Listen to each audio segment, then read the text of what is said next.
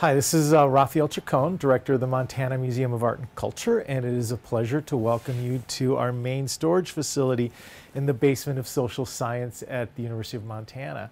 And as you can see, it's kind of tight quarters around here. So the first thing we're going to do is we're going to take a little tour, give you a chance to kind of experience what storage looks like for us right now, and also to make a case for why we've needed a new facility for a very, very long time at this museum. So follow me, and we're going to just take a little spin down the main corridor of our primary storage facility. So as we walk down this main corridor, what you'll notice left and right are, well, just a kind of huge array of works of art. For example, to my right, you'll see some ancient American indigenous objects, but also boxes filled with smaller objects, pieces of sculpture, ceramics, obviously lots and lots of paintings, and also some large pieces of sculpture as well. But really what we are at capacity as a museum right now. We have anywhere between 11 and 12,000 objects, and that's part of the problem, is we don't really know how many things we have. A collection that's accrued over the last 128 years, and a collection that is now primed for moving into its new home. So one of the major issues with moving a collection like this is that it's not like moving a library collection where you simply pack up the books, take them off the shelf, put them in boxes, and put them onto new shelves in a new building. We have to go through a very deliberate process with the vast array of things that we have. We have to make sure that the objects are in a good state of conservation, that they're in good condition, that they're clean, that they can actually be put on display. So we don't want to take anything from this facility into the new building that hasn't in some ways been processed. We also have to double check our databases, our records on these things. So in a bit I'll show you the kind of how we do that, how we actually engage the history of the object, its provenance with the institution, and that's basically checking on its sort of background, all of the documentation. So but first the important thing is to note how rich, how dense, how wonderful this collection is, even though it's not in the most optimal conditions right now. So for example, here to my right, what you'll see is a bunch of paintings. A lot of these works came into the collection about 1948. This is the collection of Frey Dana, who was one of Montana's best known impressionists. She was actually probably Montana's greatest impressionist. And she gave us her entire collection in 1948. These were not only her own paintings, but they were also the works of her teachers, people like William Merritt Chase, towering figures in American art, and also her colleagues and peers. So we have actually, that's a collection that's really at the core of the art holdings of the museum. There were two other great collections that came in, and they're also surrounding me here. The collection of Stella Duncan, the collection of Dr. Caroline McGill. So these very impressive donors brought their entire holdings, which were vast, rich, kind of unique and rare collections, together in the late 40s and early 50s to form the core of our art collection. And prior to that, we also had the collections of Edgar Paxson and so earlier, mostly Western artists. Other great collections are things that we steward, like for example, we have the collection of Henry Malloy, which is somewhere between 4,000 and 5,000 objects, paintings, drawings, works of sculpture, etc. And Malloy is one of Montana's best known modernists, certainly the central Montanan working and living in New York City in the 20th century. We also try to take very good care of that collection, and it'll be integrated into the collections in the new building when they open. Okay, so now let's talk about how we're actually processing these works. So the first step is to actually identify the object, to find the object in this vast collection. So sometimes those objects are actually framed, like the drawing that you see here. Sometimes they're paintings, like this very large painting that you see here. In fact, what we have here is a preparatory drawing for the painting that you see here. And these were the works of Henry Malloy, Montana's wonderful modernist living in New York City. So we actually have in the collection 3 preparatory drawings for this painting. And in the fall, we hope to actually exhibit all of 4 of these works together so that people can actually see how an artist gets to a painting like the one that you see here at my right. So the painting will be processed today, meaning that our volunteers are actually going to double check the records, double check our photographs, double check that our record keeping is fine on the work. They'll also check its condition to make sure it's in good shape, etc. And they'll do that with all of the drawings. So again, the first part is to find it. And so in this case, for example, this drawing, which is a graphite on paper drawing, it's probably the earliest sketch for the painting behind me, was kept in our flat files. So behind me is a whole bank, a wall of files. Every item on this collection has to have a number, and so that's how we track it. But of course, numbering systems have changed over the last 120 years. It seems like every 10 years there was a new numbering system, and sometimes items have no number, sometimes they have more than one number, and so we have to make sense of all that. So we start with the item. We always look for the number written on the back, and sometimes the back of the works are very interesting because there could be multiple places where you see different numbering systems or labels from the galleries or exhibitions where the work was exhibited. So in this case, I do see the number here. It's, let's see, it's HM, which is Henry Malloy, 98.01.619. So at least we know that it has a number. Our protocols now is to always write the number in the upper right-hand corner of the drawing. And this, in fact, that might be true of the drawing that's in front of me. This is only the mat here. So, but I'm not going to take the drawing off, but eventually the volunteers might do that to determine that the right number is on the object. They'll do the same thing with the framed works. And of course, framed works are not kept in flat files, they're kept on the shelf. So we found these back in storage with the rest of the Malloy collection. So we have this drawing, and then we have this beautiful watercolor. And you can see one of the beauties of this is you can see the artist working in a variety of media and also changing his style accordingly, even though it's the same composition, this group of beautiful nude figures. And then ultimately, the last piece to process is going to be the painting itself. Now, the volunteers are going to be checking the records first, and then they're going to be wrapping it up and getting it ready to move next door to the Part TV building, where another set of processes are going to take place over there. So let's now check in with our volunteers. So let me introduce you to two of our docents. So we have Deirdre Shaw, who is a volunteer supervisor. Deirdre has lots of experience as a curator, so this is why she is in the role of supervisor. And then one of our gallery attendants, Kai. Kai, what's your last name again? Ziegler. Kai Ziegler is working with Deirdre, and they're actually now in our database. So the database is called Past Perfect, which is where it's our main storage facility for our records. And so what they're doing is they're tracking down this drawing. And Deirdre, tell me, do we have a number, and have we identified the object in our database? Well, we have the number, but so far we have not been able to find a record for this particular piece in our database. So this is part of the process. This is part of the reason we're going through this process, is then we can double check the number, check the paperwork, and then go ahead and add a new record to the database if necessary. So if there is no record in our files for this thing, then we have to create a record, right? Correct. And what we would probably do is go back to the original files as far as who donated or the source of the accession, and then get the appropriate information out of those records, and then put the correct information into the database. Let's assume the piece was in the record in the database. What would you be looking for in that record? Well, we want to make sure that the record is correct as far as the description of the piece, that the catalog number is correct. It's described in some way, so looking at the record you can tell what the piece looks like.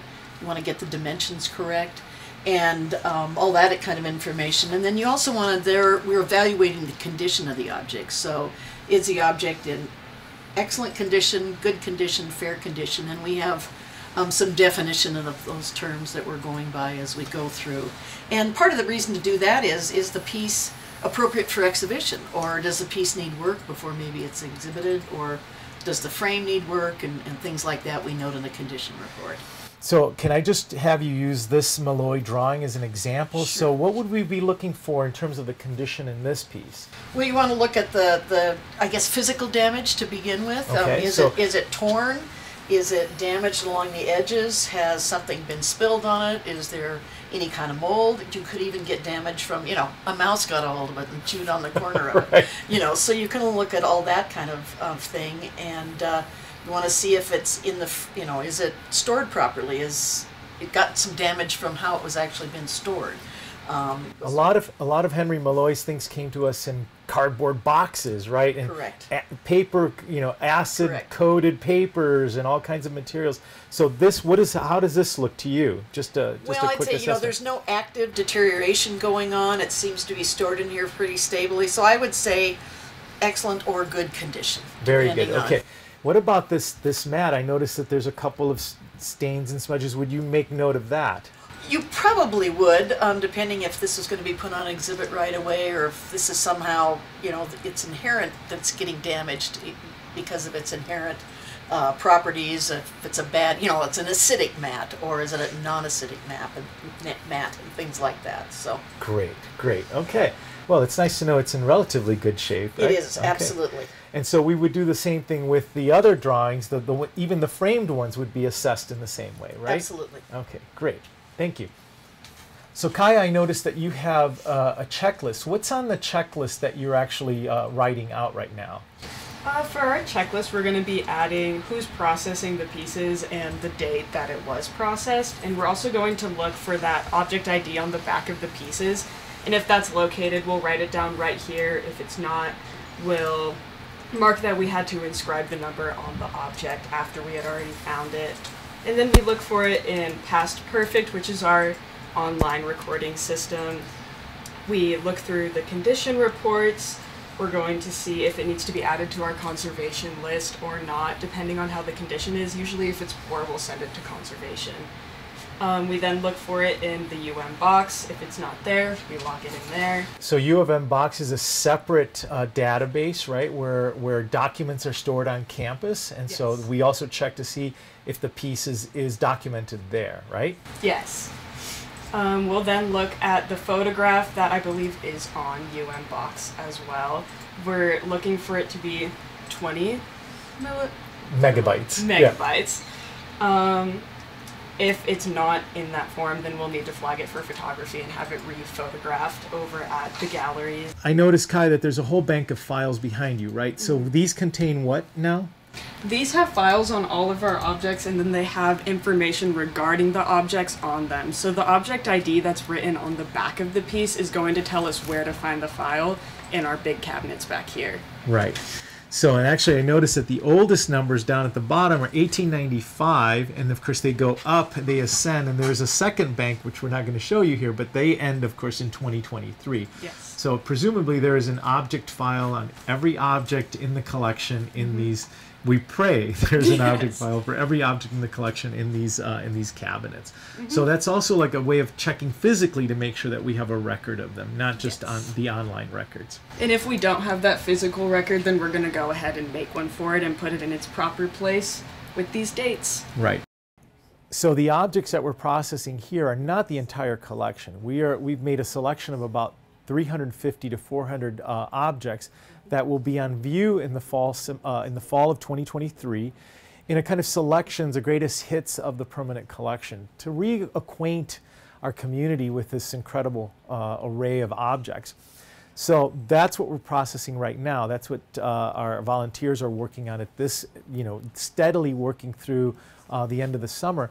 And then after that work is done, after that show opens in September, then the real work starts. We'll actually be processing anywhere between 11 to 12,000 objects beyond that. And we'll do that much more slowly, much more deliberately. We'll take our time doing that over the course of 2 to 3 years. We'll involve, at that point, classes, students on campus, and our cadre of volunteers as well. So it's a pleasure to introduce you to Ted Hughes, who's our interim curator at the MMAC. And Ted, there's a question about how we chose these 350 to 400 objects that are going to be on view in the fall semester. How How do you make sense of a collection this vast with so many different kinds of materials, so many different kinds of artists, so many different cultures represented? So how do we make a selection, a representative selection for that show? We formed a committee. Everything starts with a committee, right? And we decided to create a series of categories: beauty, conflict, harmony, The people, the land. the land. About 7 categories, and use that as a framework for organizing the artworks that we'd select. And what's within each category, what's represented? So, for example, you take the idea of beauty. What kinds of objects would you find in that part of the exhibition?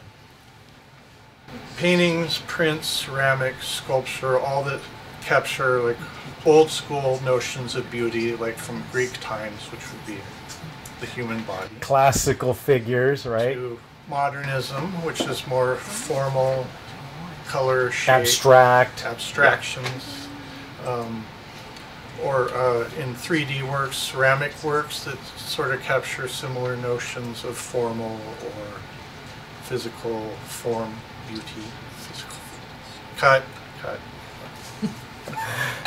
Yeah, great. But we wanted it to not be stereotypical notions of beauty, which is usually a lady. Right. A nude figure, Reclining. female, reclining, lounging. Yeah. That's way out of date. Right. There's all sorts of different notions. So, for example, Raphael and I were talking today about selecting a couple works that, on first view, might seem kind of ugly, like a beautiful photograph, but it's of a cluttered room full of junk. But it's beautifully framed and composed and lit, and etc. And then there's another piece by Walter Hook that's a self-portrait, but he uses these found objects, so it looks kind of ratty and etc. But it's composed and arranged beautifully. Right. Self-portrait before shaving. Before right. shave. Yeah. So we So, want- and I would argue, Ted, that that's the ugliest work in our collection. Yeah, it's So pretty in some ways, it's good to contrast all these concepts of beauty with works of art that represent its direct opposite, which is a value in art as well. So, so that's a great example of how the contrast between the ugly and the beautiful will be beautifully articulated in that fall show. Yes. Thank you, We Ted. want to Yeah, generate discussion like that. That's right. The priority of the exhibits. That's is right. To have a variety, a lot to talk about. so these selections have been made in order to invite conversation and dialogue around them. Thank you, Ted. You're welcome. Thanks. So the committee that Ted was alluding to is called MOM, MMAC On the Move. And it's composed of folks, staff members like Ted, volunteers, people who know this collection well, members of our collections committee, students are represented on that committee as well. And they're the folks who actually made these selections. And they were given some pretty interesting instructions by me. Basically, I said, since we have these rubrics, these 7 different divisions to the exhibition, so beliefs, origins, the people, the land, conflicts, harmony, beauty, since we have these large thematic rubrics, we were given some criteria. I gave the committee some criteria. So every member got to choose 10 objects for, let's say, the beauty section. They got to go into the collection, select 10 pieces that they wanted to put on view, but they had to have a good argument for those things. And I said, your list of 10 must include a work by a student, must include a work by a faculty member, must include a work of ceramics, must include a traditional work of art from the Western tradition, so Europe, the United States, but it must also include works from beyond the West, so maybe African art, maybe Asian art, etc. In other words, what we wanted to do was have a very rich cross-section of the kinds of things that this collection holds. And then it was interesting when we gathered and each member of the committee brought their 10 items together, then they were able to talk about why this piece, why that piece, why this one is a better version of that story than the next. And it was kind of chilling actually how often we landed on the same works of art to express these concepts. So that was actually a lot of fun. And that's how we drafted this master list of 350 to 400 objects through a process of haggling and negotiating to come to like these objects that we felt were really truly representative of this collection. We wanted to make sure that that offering really talked to the depth and the breadth of the collection, but also its history. A lot of objects that came to us early on in the history of the museum, and objects that have come into the collection within the last year or two, so very recent acquisitions. And that, I think, is going to be well represented when the exhibition opens in the fall. So the last step here is once all the documentation has been figured out, whether we've determined whether we have good photographs of it or not, all the paper record is ready, then the piece is ready to be wrapped, put together so that it could be sent over, Sherpa'd over to the Part TV Center, where it'll be further processed. If it needs photography, that's where it'll take place. We won't do that here. In cases like framed objects, we're going to make sure that before we wrap it up, that it has all of the hanging devices are in good shape, that the piece is clean, that everything is ready to go. And now Kai is going to show you how we, in fact, put away a work that's not framed. So this is the Henry Malloy drawing that I've showed you earlier. She's now putting it in acid-free paper. This is called glassine. And so this is a protective paper. And so when it's being moved across between the Social Science Building and the Part TV Center, then the work is actually in good shape to stand for the crossing. One important thing that has to happen here is that the piece, when it arrives at the next station, and we call these stations, by the way, staging areas. So this is staging area number 1. The second staging area, which is for photography, when it arrives there, it needs to be properly labeled so that they know what's coming to them. So for example, Kai right now is writing the number, the identification number, that's sort of important guidepost for us. And then she's also writing ultimately where it's going to wind up. And this piece is going to wind up in the beauty section of that permanent collection installation. So she's writing that on the outside. She's also going to be attaching the documentation. So we print out the records, the checklist that she has prepared. That has to accompany the piece, and that gets tucked in to this documentation, and that follows the piece all the way through the process. So this piece is now ready to go. It'll be put on a shelf. And then it'll await other pieces to join it at the end of the day, and then those things will be transferred over by other volunteers to our second staging area. Thank you, Kai. All right.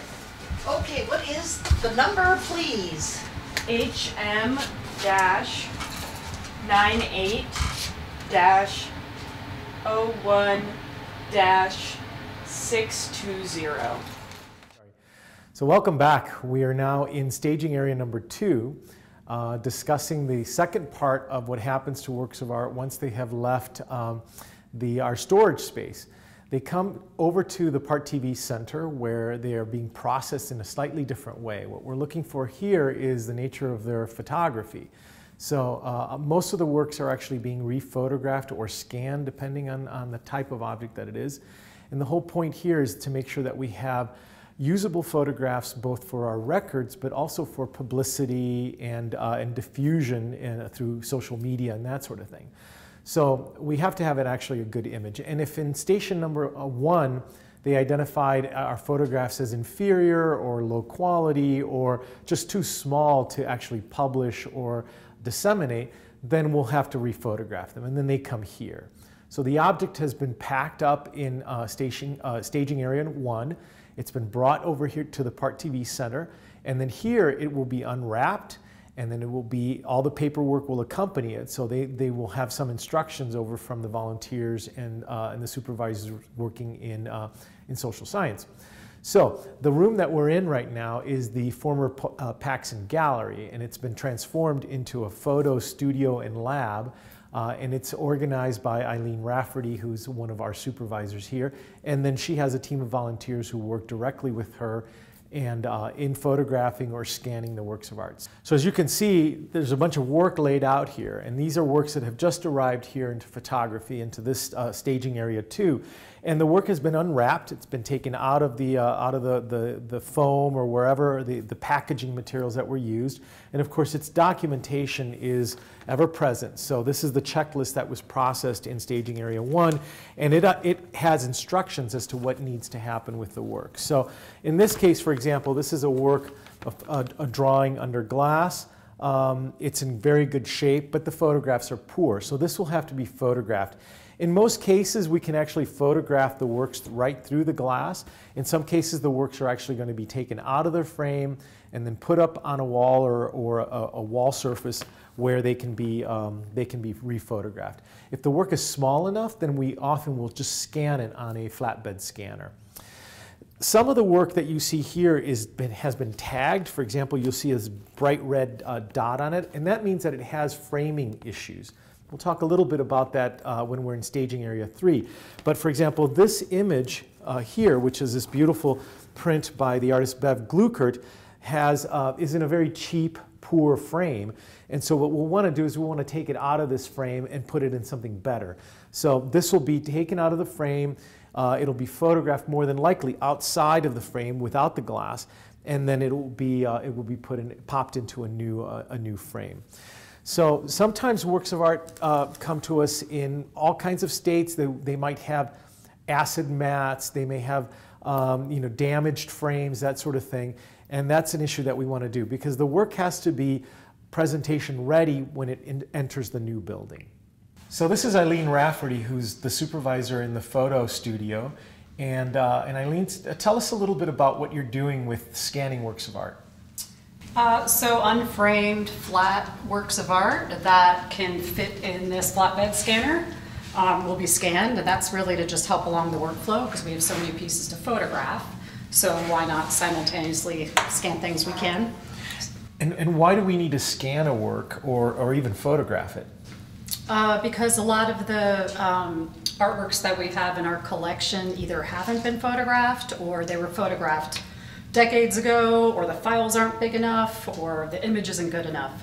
So while we're moving this collection, it's a really good time to make sure we have, proper documentation and really good, big quality photographs of each of the artworks. And so all of these are going to be digital records, right? Digital photographs that will then be kept on our databases, correct? Correct. Yeah. Mm-hmm. Okay. Yeah. Great. So show us how you scan a work. Okay. So we have a piece here that's come from staging area 1. So our volunteers, looked through all of our print files and our collection, and then they pack it up and bring it over here with its documentation. So I have the documentation of what it is and, the artist, the medium. So it looks like we have a piece here from Malloy, Henry Malloy. And so this scanner scans, let's see, I think about 11 by 17 is the size, and it's a really high resolution scanner, so it does a good job. And so, when we have a lot of work that can be scanned, the idea is that we'll have a volunteer here manning or womaning the scanner, and then we can have, be shooting at the same time. And so it's really just a process of scanning it and then taking a look, comparing it to the artwork, making sure it looks good, making sure it's big enough file size, making sure it's good quality, which, it should be. And the advantage of working from a digital scanner like this is it's a direct input to our files, right? Correct. And to our digital files, yeah. And these, as you saw, some of these pieces are, kind of fragile work. So to get them either hung or on a copy stand, there's just really a lot less handling here. It comes out of the glassine, it goes in the scanner, it's scanned, it goes back in its storage. So it's really kind of easy on the piece as well. Great. Thank you. You're welcome. So here are two volunteers, Herbert and Greg, who are actually taking out a piece of a painting that is to be photographed. And Herbert has the painting in hand right now. So they're literally unpacking it from its box. And of course, Greg has all the paperwork in hand. And now the piece, they'll check to make sure that there aren't any instructions, any specialized instructions on the paperwork. And then they will hang the piece, and then it'll be photographed by Eileen.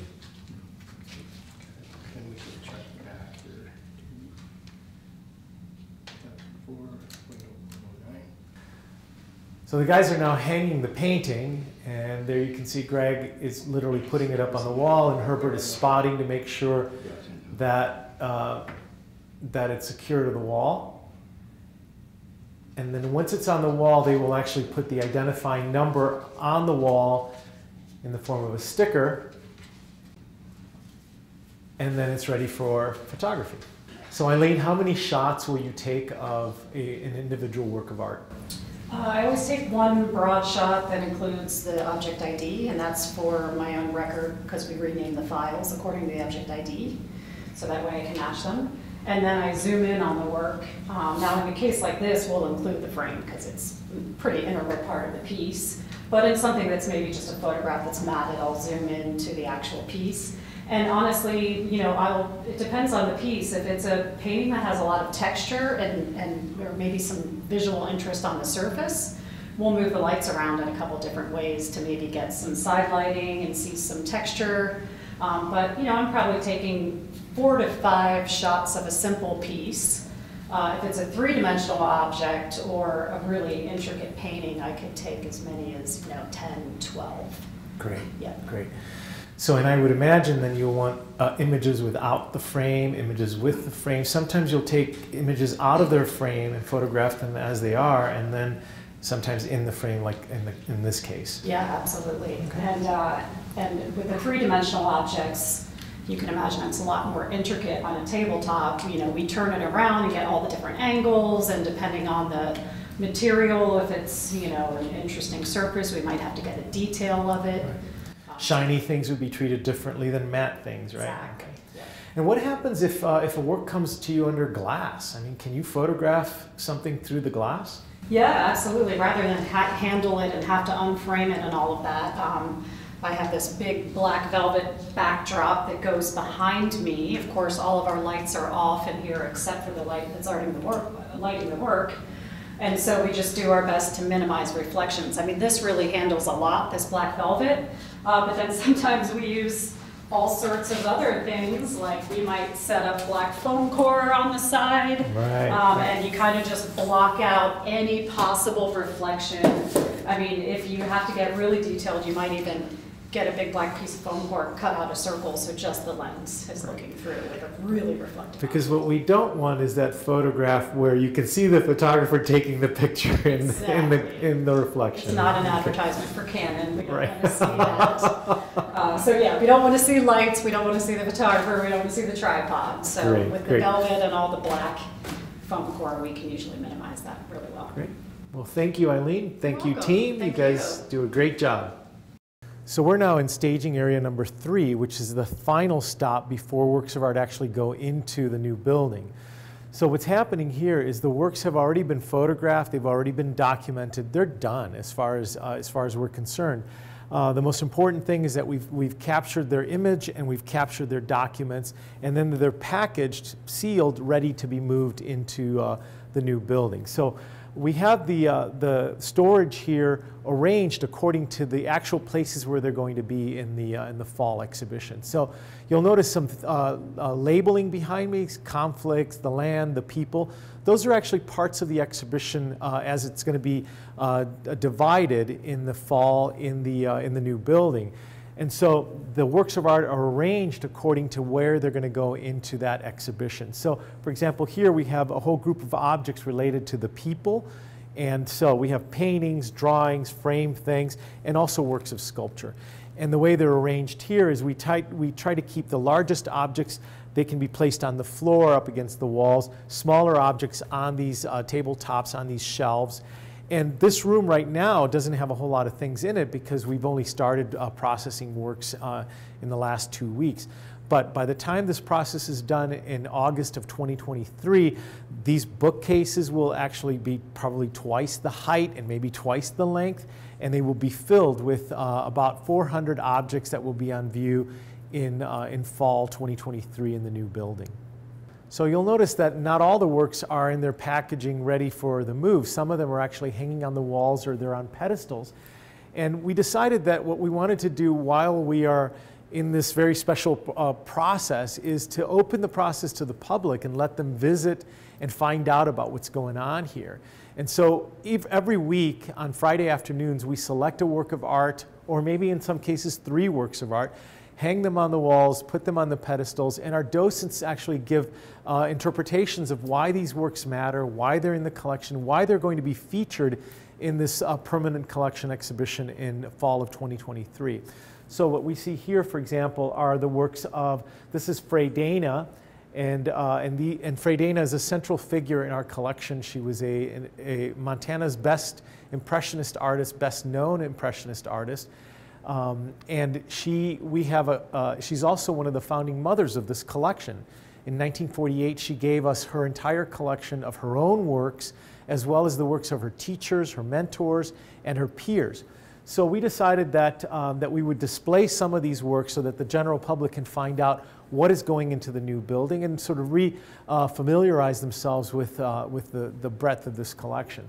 So here we have 2 paintings by the artist William Merritt Chase, who was one of America's towering figures at the turn of the last century.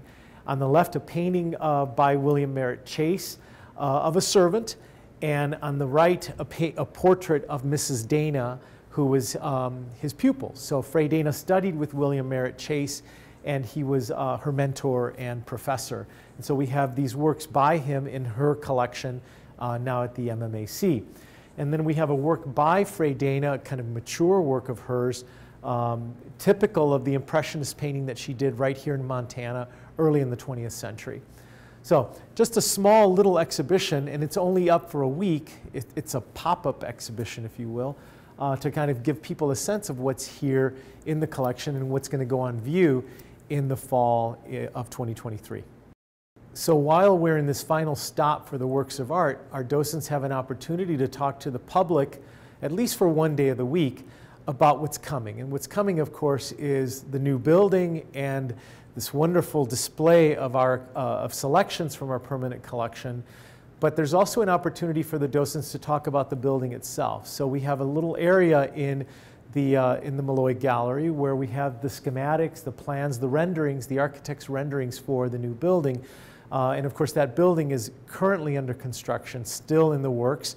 It'll be open to the public in September of 2023.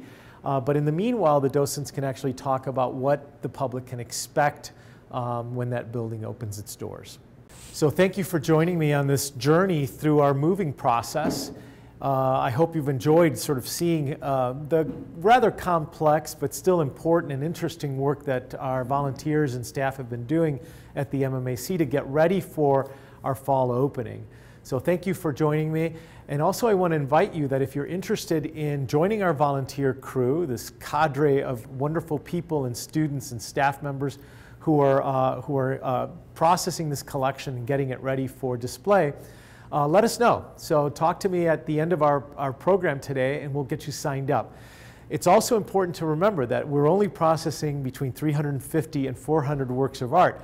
The rest of the collection, close to 12,000 objects, is going to be processed over the course of 2 to 3 years. So if you're interested, join us.